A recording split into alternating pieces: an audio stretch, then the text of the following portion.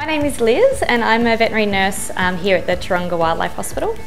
And I have the very lucky job of hand rearing this short-beaked Echidna Puggle.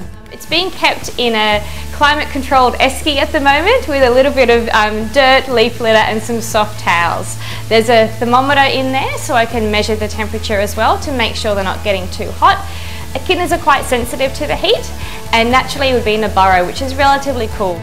It's had vet assessments, vet exams, it's even had an x-ray.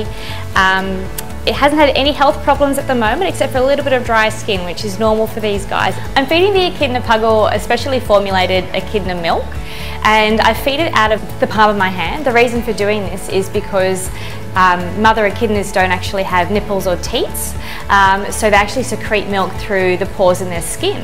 So I'm emulating in some way the mother's skin by my hand, and the echidna will lick the milk from the palm of my hand like it would lick the milk from its mother's skin on its abdomen. The ultimate goal here at the Taronga Wildlife Hospital with any wildlife case that comes in is to treat them, rehabilitate them and release them.